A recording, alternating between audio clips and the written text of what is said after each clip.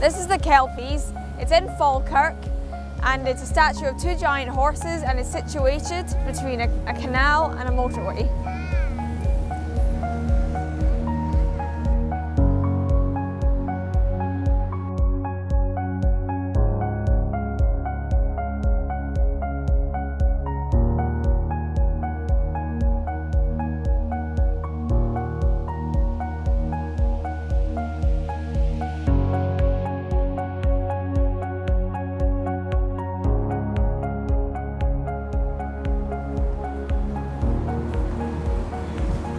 The artist says that these Kelpies are a symbol of modern Scotland.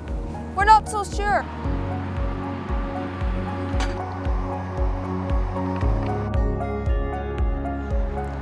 I don't think the Kelpies are a symbol of modern Scotland because they're horses, and I feel like horses were used more in Scotland in the Victoria era, but I still think it's interesting. I think they are a symbol of modern Scotland because of the materials they're made out of. I mean, when you think about Falkirk, you think about the Kelpies, so it's quite recognisable in modern Scotland.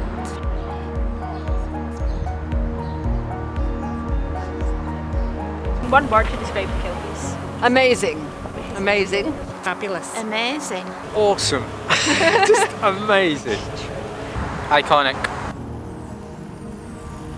I say they're big and majestic.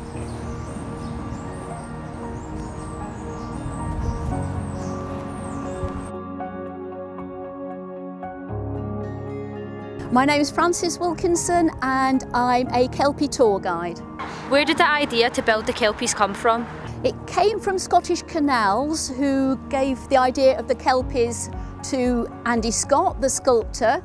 Now Kelpies are, according to Scottish legend, are a shape-shifting water spirit, but Andy Scott moved away from that idea and wanted the sculptures to represent the heavy horses who were worked along the canals in Scotland.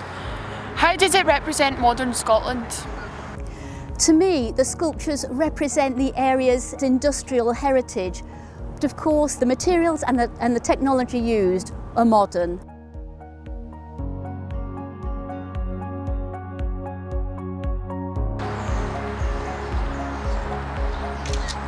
Will you take a picture of the Kelpies and what will you do with it after? Probably post it on Facebook. Yeah. Yes, it's already gone on social media. Probably social media. Yeah. Instagram. Yeah.